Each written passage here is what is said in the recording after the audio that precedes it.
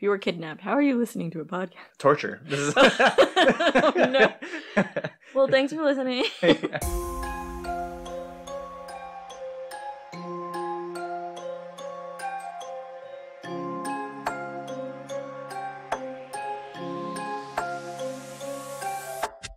Welcome back to the Shaken Not Scared podcast. Here with you as always, your hosts, Erick and Vivi. Today we're going to be talking about the 2019 movie, The Curse of La Llorona, directed by Michael Chaves. But before we get into that, how are you, Vivi? I am conflicted. Why? I had a good weekend, not a good week. And it was ruined by this thing, or what? Yes, partially ruined by this movie. Okay, I thought that's what you were implying. We went to Noon Whistle. We did. It was really good. It's the first time I went. It's a brewery. They have really good beers that I told you they didn't even have this time. I found a beer there that I actually really liked and inspired us to watch this terrible movie. I kind of feel bad wasting this good beer on this bad movie. Well, there's not really a movie about rice water. You don't know that. The Attack of the Rice Water. We could have done The Orphanage. Guillermo del Toro is Mexican. That's also a reach, isn't it? Yeah, I guess so. What was ruined then? Work. Oh, okay. I was like, me spilling the beer on you again? Oh, yes, you did spill it. Spill it. You did spill an entire cup of beer on my legs again. I did. Was that on purpose? I think you cut this out of a previous episode, but you did this at 18th Street Brewery. Oh, yeah, I did, yeah. That was also an accident, though. Both times were accidents. They were. I'm starting to think they're on purpose. This time a fly was flying in my face, and it just happened to swap my hand in a way that knocked the cup over. And these are like those Grady kind of tables. Yeah, they're like not a solid table. Stuff falls through them. It was funny because you were just saying that my new shoes look so clean. Yo, new white Vans. Yeah. Back at it again. And you're like, let me correct that, and smacked a beer all over my leg. Well, I corrected it by washing your shoes out. You did. They're still out there drying. But yeah. How was your week? Well, it was good. I had the same adventures. Same week as you. Yeah. At this point, we're just going to be like, well, how was our week? We are one. We're one of those couples that doesn't do anything different. You don't even want to leave the house without me. No, I don't. Like, I've never liked running errands by myself, and you're the only one in the house. Well, so I force you to go. Because the world is scary. Yeah, Noon Whistle's good. You guys should check it out. If you haven't caught on already, we're pretty much supporting mostly local / Midwest beers that are not. That's all we have access to. Yeah, and Coors and PBR and trash. Well, that's not really spooky. This drink is also not spooky. Shit.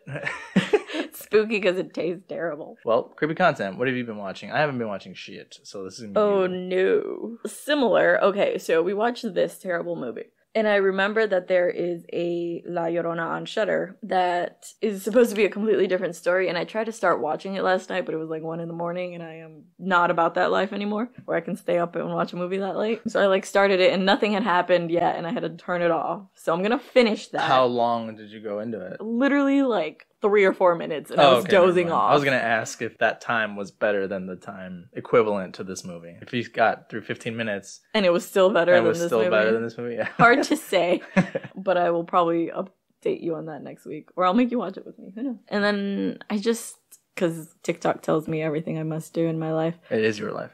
You live through TikTok. I do. Locked in this house. I've been seeing, for some reason, a lot of stuff about Buffy. And I was like, damn, I missed that show. I watched it all throughout college. I started watching it again. And man, I feel so nostalgic about that show. It's probably my favorite show ever, honestly. Yeah. I haven't seen it since I was a kid. I actually just recently heard another podcast talk about Buffy and how it's weird to watch Sarah Michelle Gellar in distress. I think it was when we were watching What You Did Last Summer. Yes, literally when she's in Scooby-Doo and she's the damsel in distress, you're like, this is fucking weird. She's Buffy. And then in that movie, she does have a scene where she beats up the bad guy. And you're like, yeah, that's Buffy. I don't know what she did first, if she was a Scream Queen first or Buffy. But if you just grew up watching her as Buffy, it's so weird to watch her play scared. I knew the show existed and I knew it was always on when I was a kid. But I was a kid and didn't understand. It was not for me. It was for high schoolers. Then they made that weird spin-off show, Angel, who was less interesting. I heard, it has a following. People really love that show. I never watched it on principle because I was just a Buffy person. Buffy was more interesting. Yeah. And this guy was kind of boring. To be fair, I thought Buffy was hot as a kid, so I was like, what happened to Buffy? Fuck this guy. Yeah. Reminds me of the original Edward Cullen. Mopey, Edward. And then you've seen Interview with a Vampire, right? Brad Pitt and Tom Cruise play very iconic characters. Probably that came along and then, the character of Angel and Buffy and then Edward. They were the brooding vampire type. That'd be a good episode, a mini-sode. We tracked, the trend of moody vampires. Brooding, just just standing, staring, making being disgusted sad faces. smelling Oh God, farts. I think I'm a brooding vampire. I don't think I could ever watch Twilight without ever thinking about I those. tried to make you watch it. You wouldn't. But I'm talking about the parody online where she walks into the room for the first time and Edward is standing there because the fan hits her and like it's implied She that stinks. that she farted. Yeah. He's like, oh, disgusting. Yeah. Like you during this movie. But we have been watching this other anime called Demon Slayer. For a while. We've been slacking on it. It's another anime that's pretty cool. It's got pretty dark themes. Spoiler alert for those who want to watch it. Right off the bat, a family gets murdered and this kid is distraught because everyone but his little sister happens to be alive and he thinks she's okay, but she's actually a demon. This is a world where demons exist. You said they're vampires. They are vampires. They're not vampires. They're vampires just because they eat blood? No. Yes, and then they cause another being to also become like them. That's a vampire. That's not a vampire. Oh my God. Because there's literally demons that look like things out of this world. That's not a vampire. Hold on. To be fair, we've only watched like the first couple of episodes and their lore. It's called Demon Slayer. They're not vampires. Vampire Slayer. Yeah, because there's already one. There isn't. It's Buffy. Yes. We were just talking about it. But Demon Slayer, check it out. It's pretty cool in terms of animation too, if that's your jam. Like some of it seems like it's animated in CGI, but it's still cartoony. And then the kills are insane. Like the battles are pretty intense, if that's also your jam. Your jam. Sweet. Well, let's talk about the drinks. I'm excited for these because I don't typically ever go out of my way for things. So, well, except for Saw last week, I guess. Oh yeah, you're just like taking over the entire podcast at this point. You told me to step it up, and I did. Okay. So this week we brought up New Whistle because of being there this week. So we brought the Chata that we loved. You loved specifically. I loved. The bartender, if he hears this, it was funny. He pointed out how we say it. Well, you say it because you ordered it, but he says he calls it Chata, and that you say it Chata, which is different. Sure. Yeah. We get the vibe they don't get a lot of Latinos there, but someone had to know to make this drink, right? So. Well, I told you Los Comales, which is another Los Comales. Mexican restaurant that I've gone to all my life. For some reason, the one next to us makes me blow my butthole out. Like, it just means that they use spices. They use a lot of spices. Why is it spicy? Yeah, so we got Chata from Noon Whistle, and then we also have La Llorona, which is also not typically a Mexican drink, because I tried this at Disney Epcot in Mexico, the Mexico Pavilion. They had a La Llorona drink. I had it with my sister Nellie. I didn't exactly use their ingredients. They had some fancy ingredients that we stuff I'd never even heard of. Would have to go to the store for. The ingredients that I used are a little modification of that, and I hope that tastes about the same. You served it in like coffee mugs. Well, because that's how they served it to us. Not these little coffee mugs, but in these like tiny glasses with little handles on them. Because you're supposed to sip mezcal, not like a chug with water or other things. I don't think tequila. Anyone chugs alcohol with water. I do. Oh, you do? Yeah. Tequila. Mixed together? Tequila and soda water. It's like a very commonly drunk thing. Chug it? Like a beer? If I'm thirsty. Oh, yeah. You have a bad habit of chugging White Claws because you just like see water. them as LaCroix. Yeah. And I'm like, stop doing that. But this is called La Llorona. You want to taste it? Sure. I'm nervous. This tastes better than the one in Disney. Really? Yeah. Best way I can describe it is like an old fashioned, but with a little coffee in there and, you know, mezcal instead of whiskey and tequila because I think it's both. The way I made it was an ounce of tequila, an ounce of mezcal, and then an ounce of creme de cassis, and then some dashes of bitters. It's simple. Shook it with ice and then poured it into the glass, and it's chilled. It's not bad. Or not shook it, stirred it. Would you say it's shaken, not scared? Yes. Scared, not shaken. This is not bad. I would give it a 3 out of 5. Yeah, it's pretty good for you as it's neat, no ice. Yeah. I like it too. I'd give it a 4. Okay, are you ready to talk about Chata? Let's do it. Okay, just as a description from their website, it is our take on a refreshing Mexican beverage, or Chata. This Belgian wit contains classic notes of spice clove and coriander, with flavors of sweet cinnamon and creamy vanilla. Beautiful. Where's the rice? Where's the flavor? No, that sounds good. Sounds about right. Vanilla. I mean, as long as it's got cinnamon, that's pretty prominent. And cinnamon and vanilla is literally all you need for. And rice. I mean, well, yeah. And water. Rice and water. And, you know, a dash of this, a dash of that. Some mom effect. A little bit of grandma effect on your horchata. Really? I think I'm thinking of arroz con leche. I'm like, really? Because I've made horchata in the house. You've never said it had mom effect. I'm a dog mom. Oh, no, it got on the mic. It smells good, though. It smells really good. Yeah. Actually, it kind of smells like cereal. Well, cinnamon toast crunch? Yeah, right? A little ASMR. Do you have something to say, beer? Right? It kind of smells like cereal. Like Kix. I love Kix. You say that everything tastes like Kix, and Kix literally had no fucking sugar or anything good in it. I fucking love Kix. What is wrong with you? That is a sad childhood. It's not. I love Kix. It's not sad if you love it. It's not sad if you love it. That's good. Describe it. It's actually pretty true to the description. You taste the, like, cinnamony sweet vanilla notes. Any difference draft versus canned? It could be because, like, we were also out It was in hot. the heat, and it was, like, really refreshing. So I would say the draft maybe a little better. I saw this tool. I think it's a huge waste of beer. You know how, like, cigar, I don't know what they're called, but you cut the ends, and it's like a clip thing? I think it's just called, like, a cigar cutter. Oh, is it? Okay.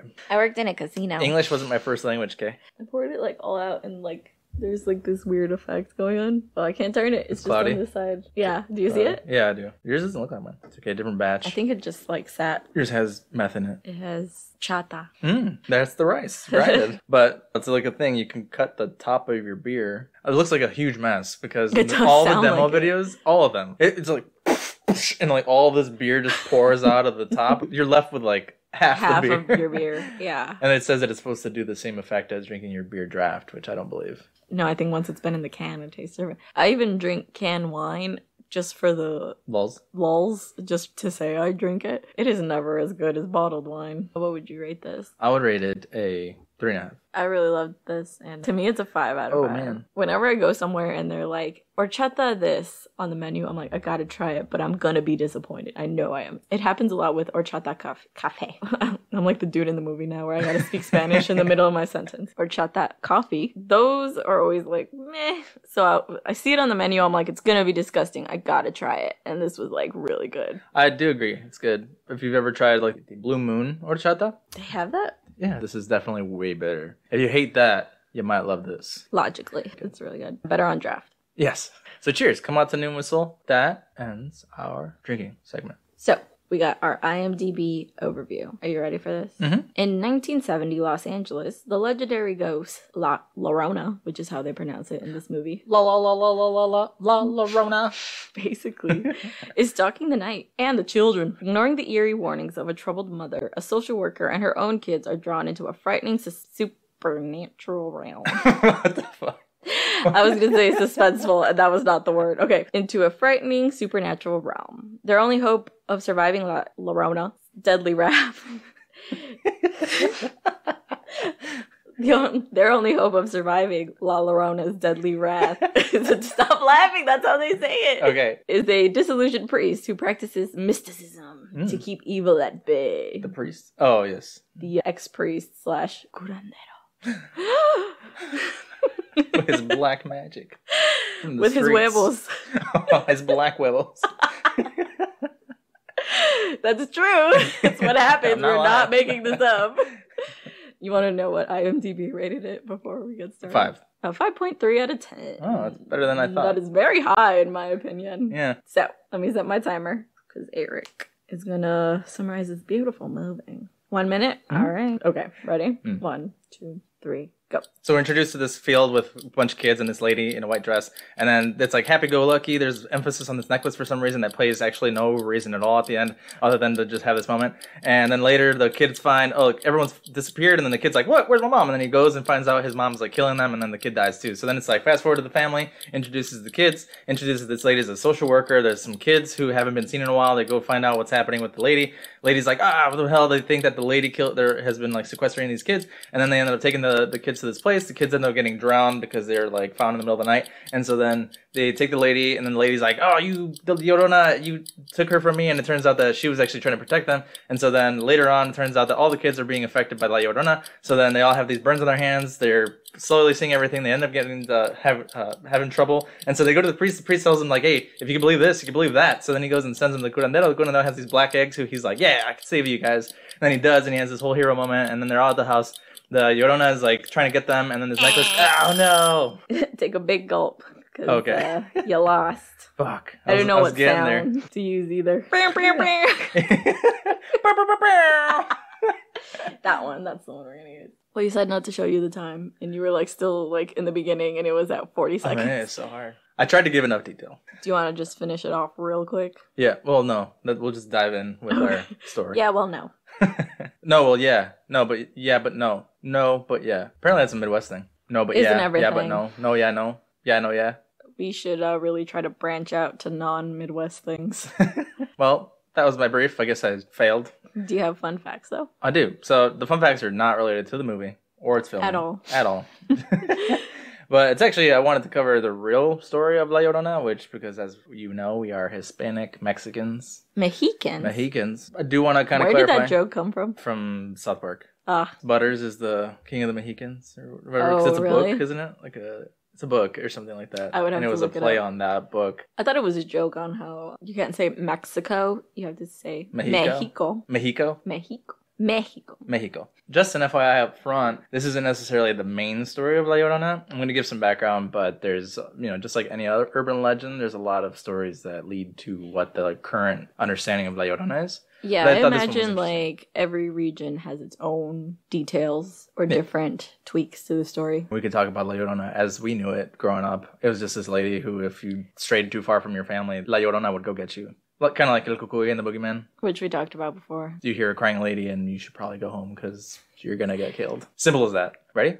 Ready. All right, so this comes from Matador Network. The legend of La Llorona describes a woman with long black hair, dressed in white and with a veil over her face that appears at night in the middle of streets yelling and crying for her children. She's most associated with Mexican culture and even has some similarities to several Mayan, Zapotec, and Purepecha deities. Some even say she's part of the myth of the fall of Tenochtitlan, Mexico City, for those of you who don't know. For those of you who don't know.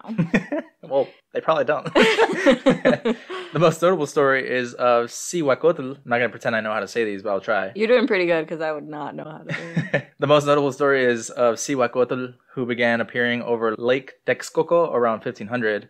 Moctezuma's priests believed Cihuacotl had come from the water as a premonition of what was to come to the empire. Mm-hmm. Apparently there's a bunch of premonitions that were sent to or were seen by Moctezuma's empire that signified the fall of his empire. It was like so a bunch she's of... like an omen. Yes. So she's one of several Many warnings for Moctezuma. My favorite thing now is that we call Montezuma's revenge getting diarrhea. I mean, are they wrong though? There's some backstory to that. There is an actual backstory. We'd have to probably look it up. They would see the white figure with her hair combed and always heard her yell and scream, "My children, where will I take you to escape such terrible fate?" I like the detail about how she always had her hair combed. I feel like a lot of the legends emphasize that she was beautiful. But so this phrase, "My children, where will I take you to escape such terrible fate," is important because imagine you're in a town and these people are hearing this and they're just like, "What the hell? What is this? What is she saying? What does she mean?" Later, although terrified by her, it wasn't until after conquest by the Spanish that the priests finally understood this was a warning. Oops, a little late.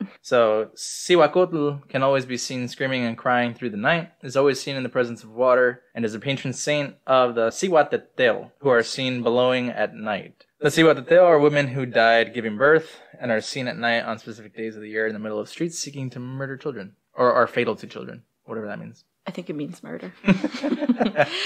I feel like there's so many origins, different versions of this. Maybe we could do a deep dive for a mini episode. All the different things that could be La Llorona. Cihuacotl. It's kind of cool. No, for sure. Yeah. So did you know that? Yeah, no, I didn't. I think we talked about it before that we don't know that much about our own deities and gods. We're taught Greek mythology in school. We're taught Norse mythology. Egyptian mythology. We're not taught Latin American mythology. We gotta dive into this thing before it just goes rotten. Before it goes rotten? This film's already rotten. That's what I mean. So we start in Mexico in 1673. Don't get me started on this intro song because I truly hate it. They were like, what's a random ass Mexican lullaby? That we can kind of make sound creepy. Like in all the other American horror films lately. They've been doing it a lot, so they were like, let's do the same thing for this Spanish song. I don't know if it's just growing up hearing this song as a lullaby. This is not creepy. It's just annoying. It's just a lullaby, but the way they try to make it eerie, I'm just like, stop. And they didn't, right? It's just a lady singing it normal. Slowly. And they're like, it's already eerie because she's speaking Spanish. Foreign language. They're not going to know what she's saying. It already sounds creepy. There is literally a song called La Llorona. Yes, which is cute, though. That song is dope. It's a nice song. Better than this, what they tried. It's not creepy, I guess. No. But you could sing it super slowly. La Llorona's depressing. There you go. This is not a happy movie. No. It's strange because They present who La Llorona is, and she's like dressed like a bride the entire time, even after like having been married and having had her kids. But, you know, the kids are like there as a happy family with the dad and her, and it's two boys, and they're playing like Ring Around the Rosie or something. And then the kid opens his eyes and everyone's gone, and he's like, where is everybody? And then he like walks towards the river, and in the river he sees his mom drowning. Don't forget the emphasis on the necklace. Oh yeah, they give her a necklace before they start playing games. Well, for no damn reason. It's just like, my necklace, this is great. And then later it just plays this like tiny ass effect on her. Yeah. That makes no sense. But you know, kid walks in on his mom murdering. For some reason, her face is covered while she's murdering. I know that you hated this film. There are some cool effects, even though you were like, but it's the same thing as always. I'm like, yeah, I know, but it's still cool. Like when she looks up through her veil, it's like her face gets almost like pressed through the veil so you can see like a shadowy face in it. So to imply that she's not herself. Later we learn her backstory. It's not much of a backstory. It's not much of a backstory, and also doesn't explain why she is a malevolent spirit that has power. Otherwise, this would just happen all the time. It's because she was beautiful and not ugly. Oh, good. That's so beautiful. People get power. Yeah, obviously. Is that what you're trying to say, La Llorona? Michael Chaves? Trying to say beautiful people get power when they die? They get demonic power when they die. Did I already say that she kills a kid? Yes. That's implied. No, you did. Yeah, she's killing the kid with her veil over her face. Yeah. And then cut to the 1970s. They're just all getting ready for work and school and shit. And it's chaotic. The typical montage. Everything's good. We're having fun. We're a happy family going to work and school. Yeah. The mom's a social worker. She's on this case. We're kind of just throwing into everything right away, which is good. We find out that this family hasn't been seen in a minute. This lady who has kids. They wanted to put a young social worker. They put this kind of like side story of that the young social worker is better than her and she's getting old. Just to tell you that her husband has died and she's like a single mom now and it's tough. Just to paint that picture. They do end up going. She gets a cop to go with her. She doesn't want the cop there. They end up knocking. We see this lady, Patricia, who opens the door, and she seems very disheveled. Her face is very, like, dry and distressed. She convinces her to let her in, and obviously, immediately, it's creepy. She's literally got no lights on. It's, like, all candles everywhere, and, like, the social worker shit everywhere. Immediately is like, did you start drinking again? Forget to pay the power bill. It's like, damn. Okay. We find out that she's, like, locked the kids away, and she's speaking in Spanish, saying things like, she's coming, we can't let her in. But you, I guess, if you don't speak Spanish as the audience, don't know that. The point of this whole scene is to paint the picture that Patricia seems crazy and has been sequestering her kids. Yeah. And later we find out through several things that happen that she was actually trying to protect them. But in this scene, Anna thinks that she's holding her kids hostage in this closet with a lock and all this writing. And an eyeball painted, which I'm assuming is like the evil eye. She gets the kids out of there, but the mom's like freaking out, saying you've endangered them. She takes them to like a foster home situation. It looks like to be in a church. And she's like, they're going to be safe. I promise you, you're going to be safe. She notices these burns on their hand. There's a pattern to the cut. Or yeah, burn. It looks like someone has grabbed you, for sure. We seem very bored with this movie. Oh, yeah, because it's just like, whatever it tries to build, it fails, I think. Are we being too critical? Because we are? No, I think in general this movie has negative reviews. Okay. It's trying very hard to tell a story that it doesn't know too much about, so they had to add this other form of fear factor to it where it's a crazy parent. Oh no, it's just this thing that's haunting them. We even get, it's not haunting the house, it's haunting the people. You. Yeah. It becomes recycled. The effects are cool at some point. It's still a lot of recycled effects. Might just be this Warrenverse thing, which we'll talk about later as well. That it's only part of the Warrenverse for one tiny detail. One damn reason. I am actually very disappointed in James Wan for producing this. After this whole story happens, she helps them by going to this, it seems like a place for kids. It was like San Agustine's Center for Children or something like that. Anyway, she gets home. The daughter is watching Scooby-Doo. And the whole time I was also thinking that this is Velma. Yeah. Who plays Anna. Oh, we got Velma and Daphne in both this episode. And true. we literally always talk about Matthew Lillard. Yeah. But the husband was a cop. We learned that he's dead. The kid's playing cop, so you learn, like, this kid's sad because his dad's gone. Again, it's just to build a story that they're a family in turmoil, like we always see in these movies. The cop had this necklace from earlier, somehow. It was confused. In his desk, right? Was that the same necklace? I don't know. Because later she says she pulled it off of her. Right. So if it was the same necklace... It could just have been like a different necklace. I don't know. At the end of the day, it doesn't even matter. So what was the point of emphasizing the necklace she was looking at? After she gets home and kind of like puts her kids to rest, She gets a call in the middle of the night saying that the Alvarez boys were murdered in the middle of the night. The kids, after she found them in the closet, were like, she's gonna get us. And so... She keeps thinking they're talking about their Patricia. mom. But they're talking about La Llorona. So when they're in that little building, they keep hearing whimpering in the hallway. The older brother is walking into the hall and the little brother follows. And so the older brother is like just standing there weird in the middle of the hall. And this scene is creepy because hallway scenes are always creepy. You know what it reminds me of? That scene in Scary Stories to Tell in the Dark where the kid's in the hospital and then the blob of a woman comes. Oh, yeah. Except that one was more fun, I think. And they're going to meet them in the middle, right? Yeah, something like that. Mm-hmm. Yeah, that's true. But... yeah, so the kid is like standing there weird and he's pointing at the, you know how like in parking lots they have that big orb thing that you can see around tight corners? No. No? Yes, you do. I never look in those. You don't drive? Yes. Oh, this is why I'm kidding. You're gonna crash. I'm kidding. I know what they are. But I just he don't points use them. at it and it cracks. For some reason, mirrors crack every time like Llorona's around. Is it the notion that she just can't like see herself and what she's become? That's what the veil is for. So she can't see her own reflection in the water. Wow. Fixed it. Figured it out. So would we get married again in August? It's so you can't see me. It's so that I can't see you in the water. What? What in the... I don't actually get the point of veils in weddings. Like, you don't know what your wife fucking looks like. I mean, is that what they used to mean? I think so. It was like... Surprise, motherfucker. Surprise, motherfucker. Yes. And that's basically what mirrors are to her. Seeing who she's going to get married to? Yes. Herself? Herself. So you gotta love yourself. So the actual story is the story of Narcissus. Yes. Again, we're back at Greek mythology. Yeah. But so the kids die because there's this puddle on the floor. Yeah, the kids just die. Well, there's this puddle on the floor, and then the little kid's like, "What the fuck?" and looks up, and then she's there and kills them. The mom gets a call in the middle of the night. Says and takes her kids. Why? Why? Well, she's a single mom, I guess. But she's got friend cops. Yeah. You just be like, hey, can one of your cops come stay with them over here so they don't witness traumatizing death? Especially if you're going to call me in the middle of the night to come to this scene. Do social workers get called like this in the middle of the night? I don't know. Let's ask my tia. She's one. We can ask her. If you're a social worker, though, let us know. Good on you. Let us know if you get called in the middle of the night to see these type of things. Isn't there this thing that's like social workers don't get as much credit as they should? Because they do a lot of the work that cops don't do. Yes, I do believe that social workers are definitely undervalued. And then there's like documentaries. I don't think you watched this one, but it was like really popular a couple years ago on Netflix, where social workers completely dropped the ball on this kid and he ended up murdered by his parents.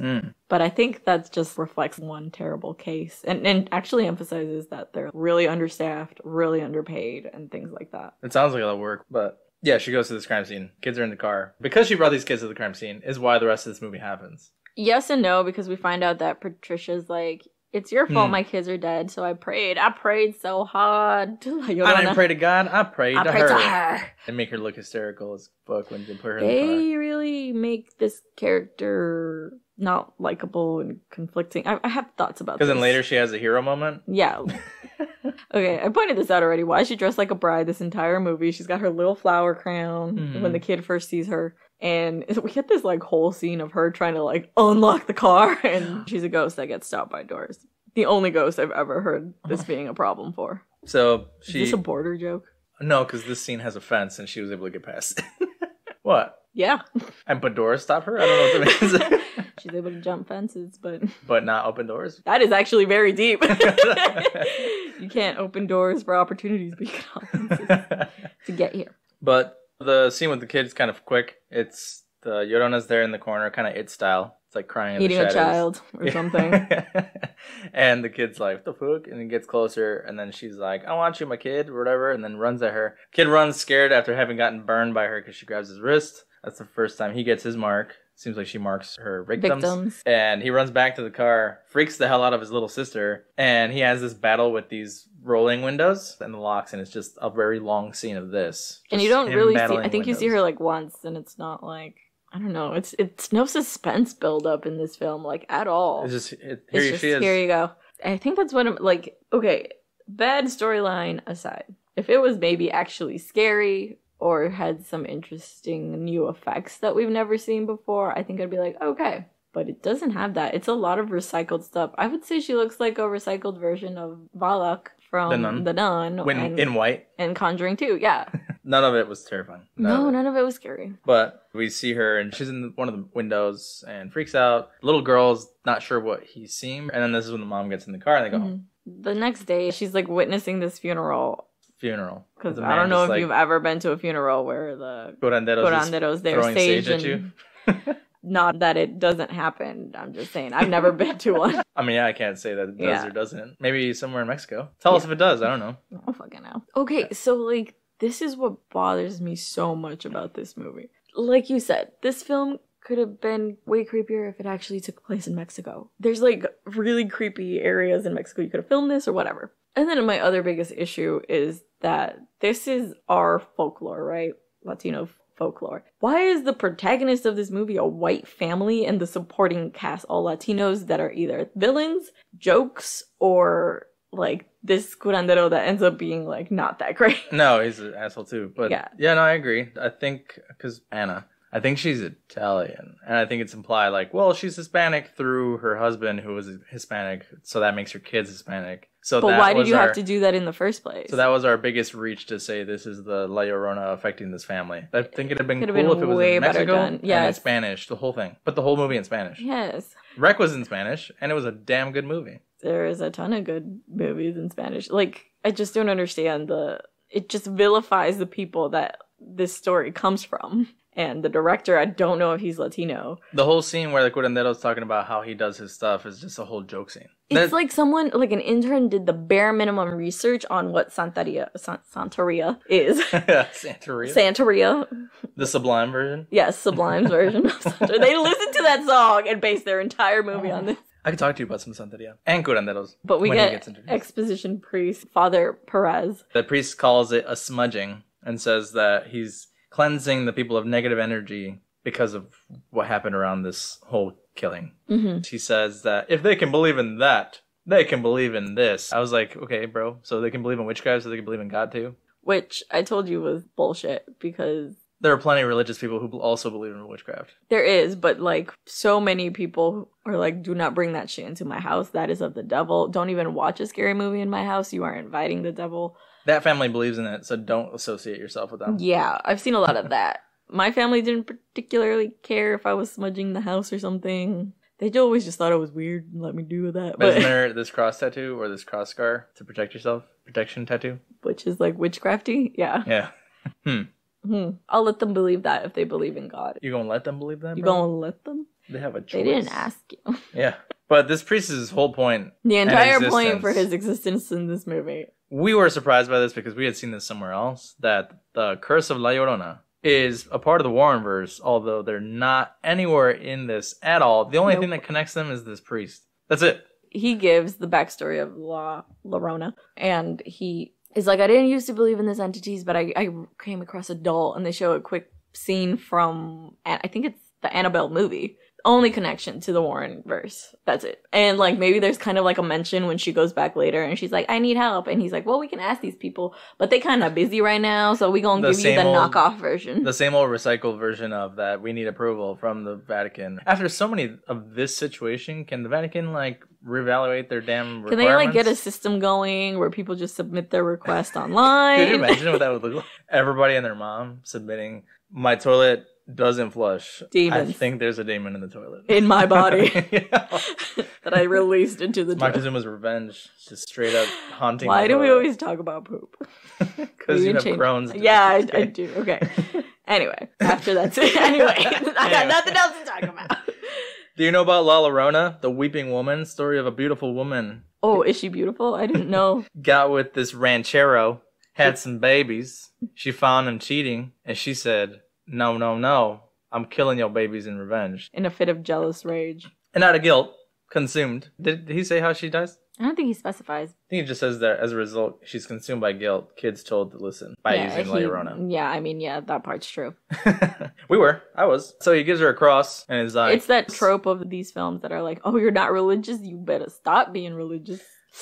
Slide that over there. A tiny little rosary. Just gonna give you like a little bit, like a drug dealer. They give you a little bit and you get hooked and you come back.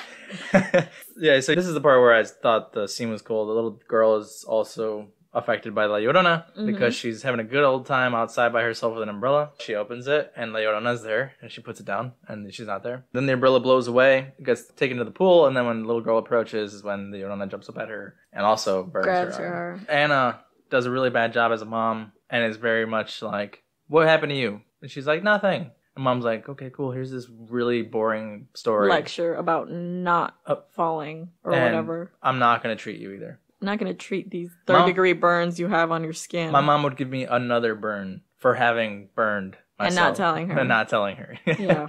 She's a great parent. Don't worry about it. They invite the cop over for dinner. It seems like this guy was her husband's partner. Best friend. Or her best friend, yeah. He brings info about Patricia, finding out that Patricia wasn't actually able to be convicted of anything. Because she had a solid alibi and she wasn't there. We get the scene of the curandero, like, breaking in to steal some La Llorona serum. I don't know. Collecting bodily fluids at a crime scene. Which makes me think, like, how did this guy know which one was her tears and not? Because later it's revealed that he collected La Llorona's tears. Honestly, this could have just been all shitty, dirty water. And he's could have been candle wax. Tears. Yeah. Or dirty water. Just muddy, dirty-ass water. He's like, this is it. Right here. That's the one. I smell it. Smells like mud. It's got to be them. So he takes a sample of La Llorona water. I cannot say La Llorona. La Llorona water. And then, voice investigator. What? Following a bunch of... The fuck did I write?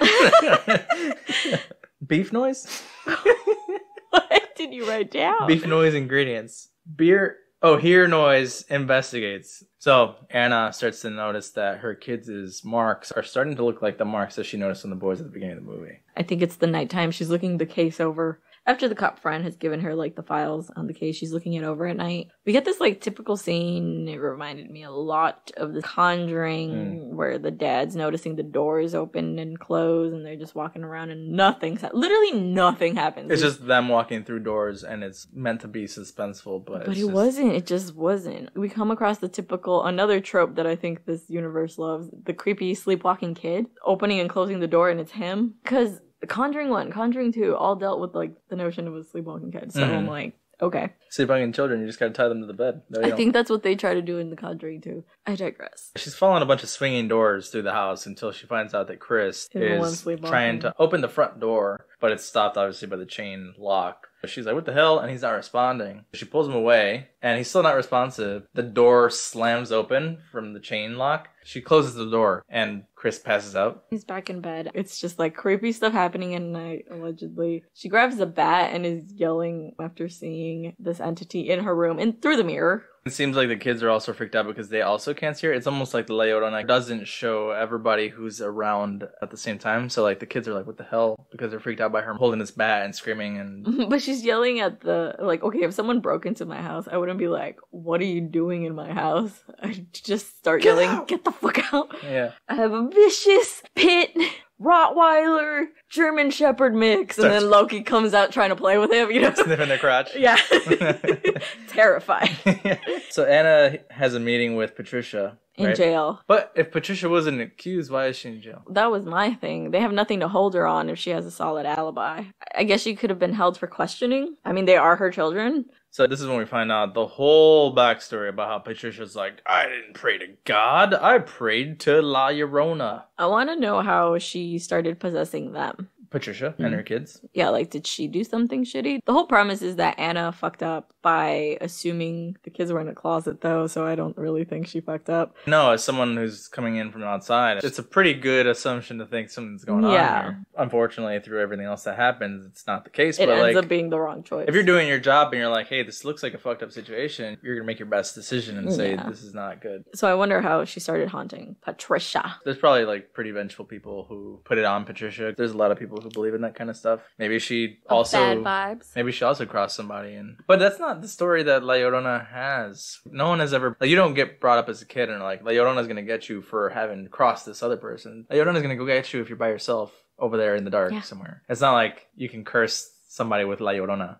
I don't know. Who knows? That's the story this movie's telling, is that you can, like, sick the Llorona on people. Anna's always walking in when the hauntings are happening. One of them is Chris falling down the stairs because she hears her crying. La Llorona, not Sam, who he thinks is crying. So the hospital sees everyone is injured, and they think she's been hurting them. So the cops kind of like, you can't be here, because they're interrogating the kids to see, like, how's home? How are things going here? The fact that they all know each other is like, I don't think this would happen. They wouldn't. This is like a people... conflict of interest. Right, especially if they call in Anna's coworker. Her coworker, and then the detective who's there is her like family friend. After they leave, the mom's like, can you tell me what happened, why you fell down the stairs and sprained your arm? While this is going on, La Llorona's washing her daughter's hair for some fucking reason. Well, this part doesn't make sense to me either, because if you pay attention, the little girl's in the little tub, and the door to the bathroom is on the opposite side of the room. And the little girl naturally thinks it's okay for these hands out of nowhere to come up and start massaging her and shampooing her hair, but didn't see anyone under.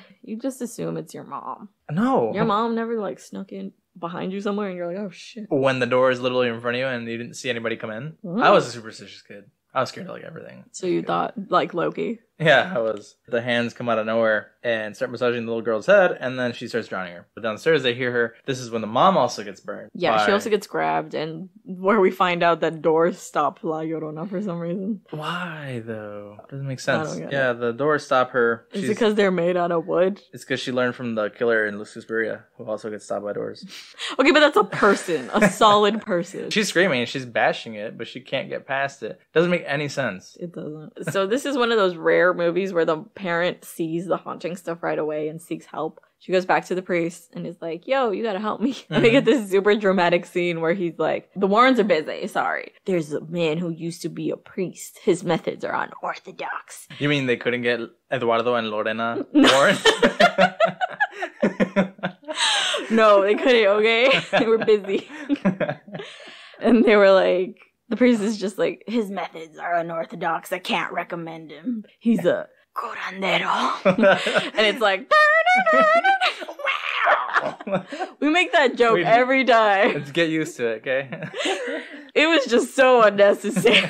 It is. It almost seems like the actor himself was laughing and like, smiling. This is ridiculous, but I'm gonna have fun delivering. They made me do it. Sorry, y'all. I had like 2 scenes in here. I'm gonna milk it. Yeah. They show him at his shop, and they show the curandero as kind of like an asshole. I think it's because he recognizes Anna from, like, the funeral. Then he notices the marks on the kid's hand, and he's like, oh, shit, you're possessed. That sucks. The little girl's like, please? And he's like, son of a bitch, I'm in. I'm in. And I'm like, that's fucking weird. If a kid asked me for help, I'd be less likely to. What are you? Damn. And then this is when we get the black eggs, black huevo magic tricks. It's problematic because this is actually a thing that, like, people Again, I think someone did the bare minimum research, and they're like, oh, they do this with eggs? It's a joke. I remember growing up and always hearing people say, oh, there's a curandero, and he cracks an egg on your forehead. And that's always the joke. Always. It wasn't a joke. It's legit what they did. But there's also But there's things. Reasons behind it, and they're not, like, floating eggs full of black gunk. And there's other things that they do. There's that's not the main thing that they do. And it makes it seem like this dude's all about his eggs. The whole time. It's just the only thing he does is the eggs. And then the anti-venom later. But we'll talk about that. It's interesting how this is a thing that people believe in. My dad had cancer, but in the beginning, there was belief that there was a spell or a curse put on him. I told you the story about the lemons. Vinegar? Oh, yes. I've seen that done before. You put lemons in vinegar and nothing really happens. But these lemons would turn black. Because they're supposed to absorb the negative energy. And there's a lot of things like that. It's uncanny. It's uncanny. You don't necessarily have to believe it, but it is kind of fucking weird. It's interesting. And I think at the end of the day, it comes down to what makes you feel better. When we talk about being sick and whatnot, is that sometimes it's mental. There's a lot to do with positive energy and how positive mentality can help your body heal. If you feel like something is working because of that mental positivity and the way you feel, it could work. It's weird. I did this as a science project in elementary school. In elementary school? I did. It was about the collective consciousness and how minds working together individually, although unconsciously, can make something happen. Oh, I've heard of this. Yeah, it's like, actually Johnny helped me do this. It's like the collective unconscious is a thing as well. Yeah, the experiment was, because he had a coffee shop at the time, people hate pumpkin spice lattes. He had the coffee shop and he said that people hated them, yeah. And he said that if enough people come in here asking for a pumpkin spice latte and say they want a pumpkin spice latte, and people are like thinking like, I want a pumpkin spice latte, more people will come in thinking, I want a pumpkin spice latte, because of all the like the positivity around wanting to have a pumpkin spice latte. Okay, so many people listen to this podcast. So many people listen to this podcast. Yeah. So many. All of them? All of the people. No, it's like, this is actually really popular right now, like manifesting and things like that. I don't know if you've seen it, but it's like everywhere. People manifesting good things. Like vision boards and things like that are like really popular. And it's just all about like visualizing what you want. Like you said, the positive energies. How did we get on this? That we're just not egg people? We got on it about how the curandero's trope is that he just does egg shit. And there's more to it than that. And how I hate that that's kind of what's shown. Because when you think of Mexican witch doctors, this is what people make fun of us for. I've heard it enough times to make fun of me in the past. Oh, your people just crack eggs on things to fix them. First of all, I'm not a curandero. Second First of all, not me. Yeah.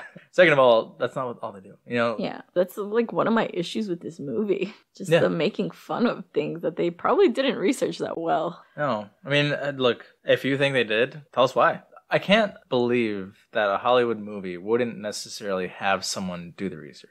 You know what I mean? No, there are so many Hollywood movies that don't do the research. I know that's the case. I'm just saying that, like, if they did, tell us. Tell us what they did. What did they do? Who did you talk to? To find our fun facts today, all I did was go through a couple of sites and I was like, what sounds interesting? Honestly, you know what I did? I searched La Llorona legends and I looked and I got a shit ton of English articles. And I was like, no, I'm going to go in Spanish and I'm going to find some Mexican articles. And I'm going to take that because those are the people who know the for real stuff. Yeah, they're not going to just take whatever BuzzFeed says, right? Like, it's going to be actual shit that they went and researched. And so that's why we had a lot of like Mayan and other deity stories for the section. If you're going to do this stuff, do it for real. Like, go and make this movie in Mexico and have people who are actually Mexican play the roles and who are fluent and just dub it. Or experts commentating, helping with the film. Like with the craft. Yes, how Veruca Bulk was actually a Wiccan. And they hired actual other Wiccans to make it accurate. Like, this is very clearly just a cash grab movie. And then let's throw it into the Warrenverse, too. Yeah. And I feel like this story has the potential to be actually very scary, and they don't make it that way. The disrespect.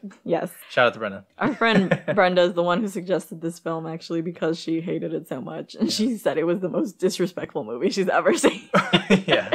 And Brenda loves our culture. So if she says it's disrespectful, it's disrespectful. Believe it. Yeah. But anyway, so yeah, we get a bunch of, what did they say that it was on Carson? The eggs thing. Anna is like, yeah, this is a trick. I saw it on Carson. And then, funny enough, you've seen a ghost. Right.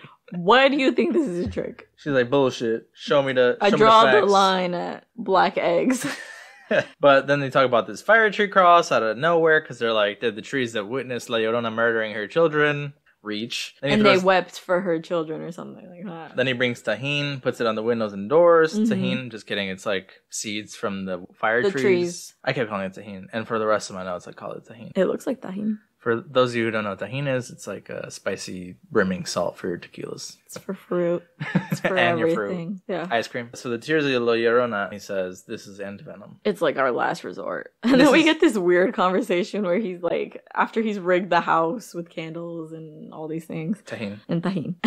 And tequila. He is like, it's comfort food. I'm making you comida for the soul. And we're like, why did they feel the need to like add that sentence in here? I don't want to diminish that, although we are being represented more, let's say, in this film. Are we, though? When the lead is a white family? That's kind of what I'm saying, is that, like, I know that there are people who are like, well, at least they, like, brought in a Mexican story to this Warrenverse, or, like, yeah, there's more representation about Hispanics, Latinos, Latinx, Latinas, right? And, yeah, but I hate when it's, like, emphasized forcefully. Yeah, not authentic. In that, like, I could tell you, hey, I really like this movie. But instead, they like are like, well, to imply that they're Hispanic in case no one knew, let's make them say, I really like this película.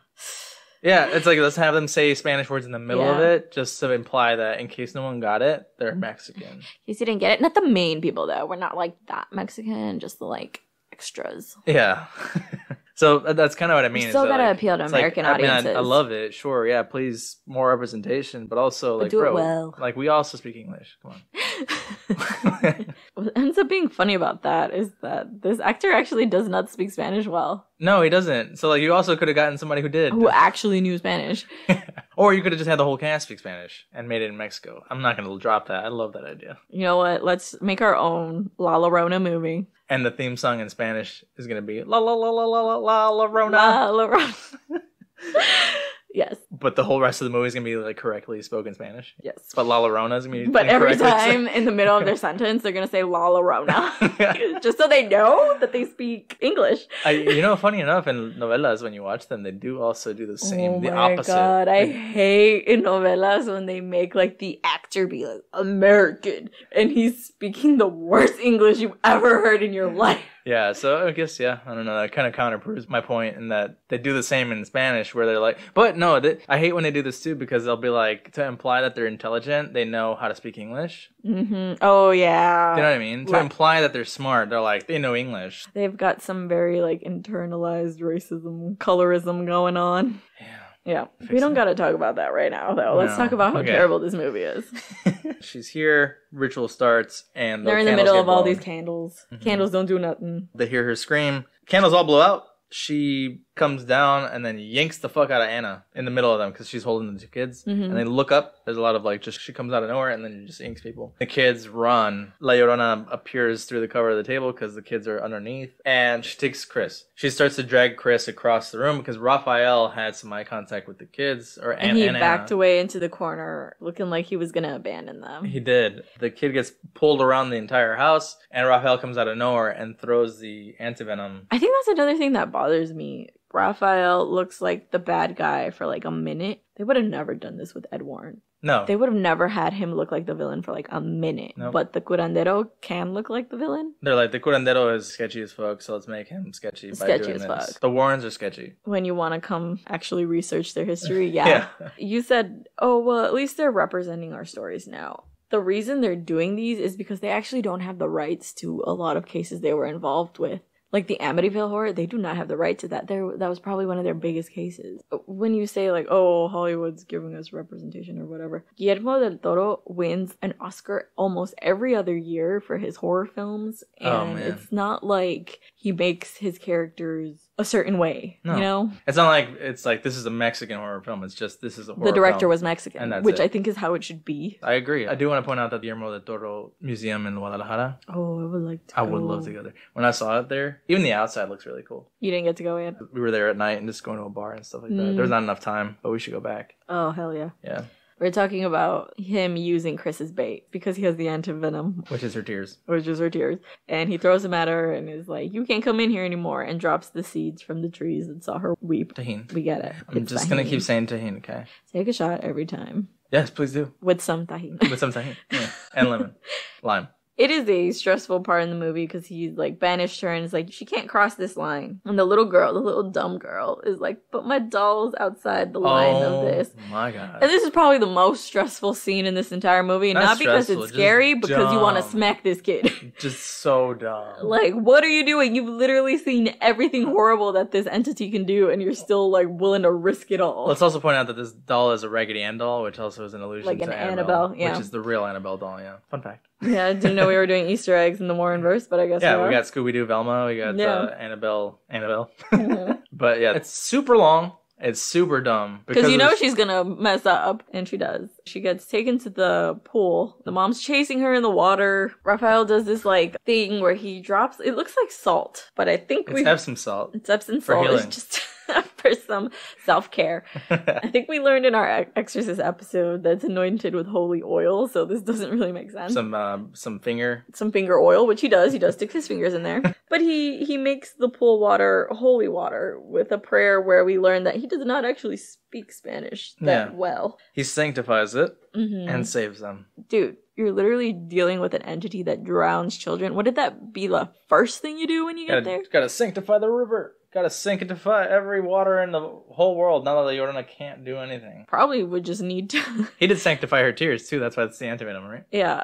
Probably just would need to do that in her vicinity. And then we talked about, like, how does she get these kids to bodies of water? Is she just, like, sprinting against football fields, having the kid in her arm in her wedding dress? Yeah. If you guys have seen on TikTok that trend where you put your face on the little girl running through the castle. The woman, yeah. Yeah, I was like, it's just her just running with the kids in their hands. Yeah. That's her. We should probably do like a TikTok if we can, put her face on it. So he's what? It's so funny. La Llorona on her way to drown some kids in the river. Let's do it. I swear to God, that'd be so funny. in the pool is where she pulls the necklace off her, or maybe not, they already had it. Don't know. This was a mistaken post, or we just like missed the details. And he's like, save it. It might come into play later. Because her daughter's in a trance and trying to go out to her, and they lock them in the closet, and it's like the beginning again. Where there were so many like, it's over, it's not over, it's over, oh, it's not over. No, like, do they just not know how to end this? And I'm like, when did it start?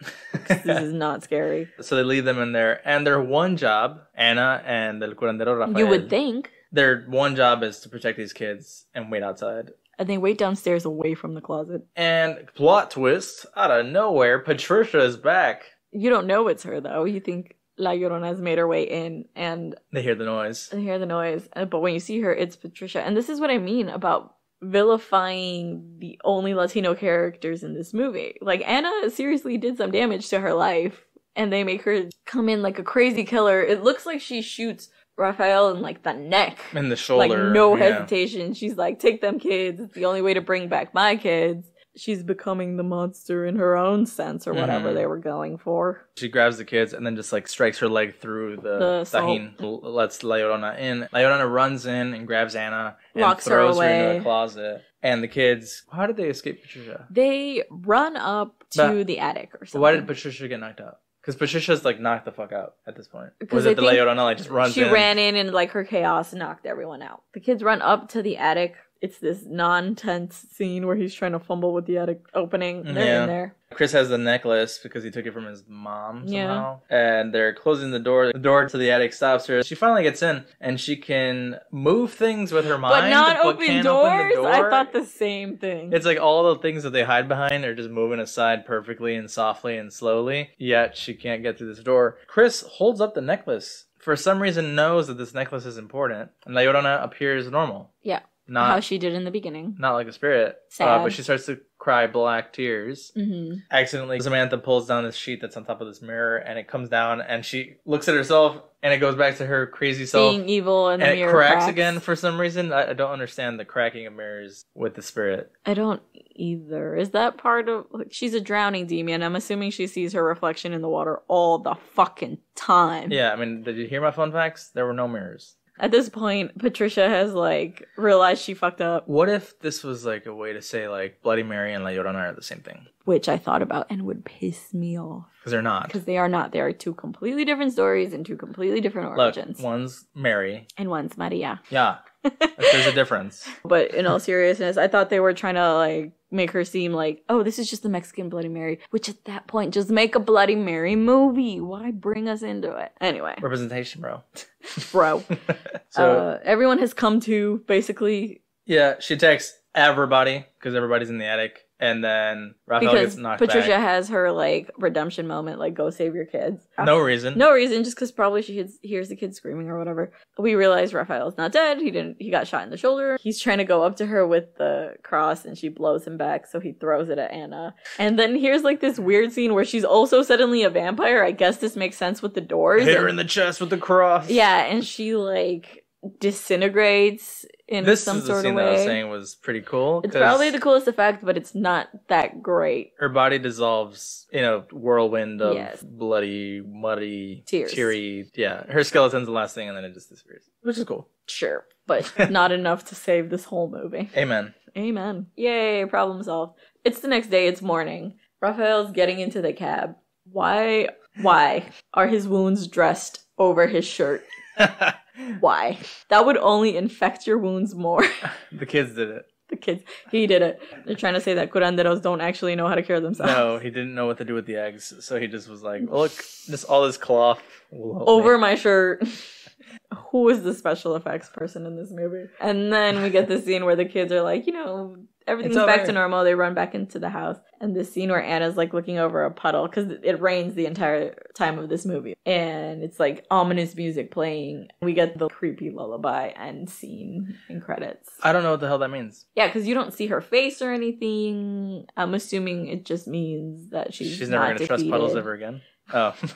She's not like fully defeated, and she'll live on to haunt another family. So we're going to get a La Llorona too. I think this movie was not that well received that we will. I mean, La Llorona 2, the prequel. They love doing prequels. And that one should take place in Mexico. You hear it? Her origin story. You hear this? It should be them and Moctezuma. Not these suburban people. No, in America. In America. Well, that was La Llorona. That was a tough one. Hope you enjoyed that, because we didn't. Well, then what would you rate this movie? I would rate it a 3. More generous than I am. I'm gonna give it a 2 out of 10. Here's the thing, like, the acting wasn't terrible. It was just such a bad storyline. It was a bad storyline. They were like, let's make this part of the Warrenverse and more people will come watch it. Yes, for sure. Let's just tie it together with one scene. No, it's not good. It's not good. It's not scary. No, it's not scary. I think I could forgive so much bad plot if it was actually like some good scary scenes, and it's not. Thanks for trying, I guess. I don't think they tried that hard. No. And that's that. Let's go watch it if you want. If you want. I mean, I don't fucking recommend it. But. What scared Loki about this movie? Everything, for some reason. Because he knew it was bad. Everything in this movie scared him. No rhyme or reason. He just was like, everything sucks. I hate this. The sirens, the raining, the lightning, the kids screaming, La Llorona crying. The crying, the sniffling. He didn't like that. All of it. Just off. He was off. So, Loki, did you also not like this movie?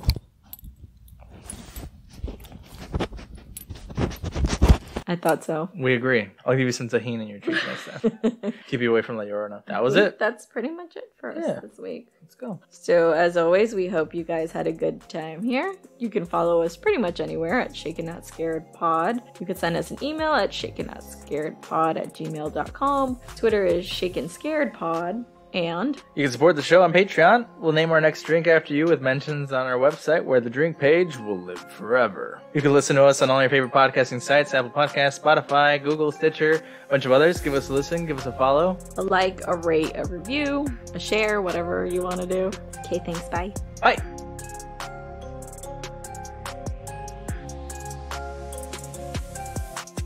Check out With Nothing to Say by Life Through Fiction Productions. They do complete deep dives of all sorts of movies per episode. Most recently, The Man Who Killed Don Quixote. Butch Cassidy. Don Quixote? Yeah. Don Quixote? Don Quixote. Butch Cassidy and the Sundance Kid, and Stardust Memories. You can learn more at lifethroughfiction.com. Thanks. Bye.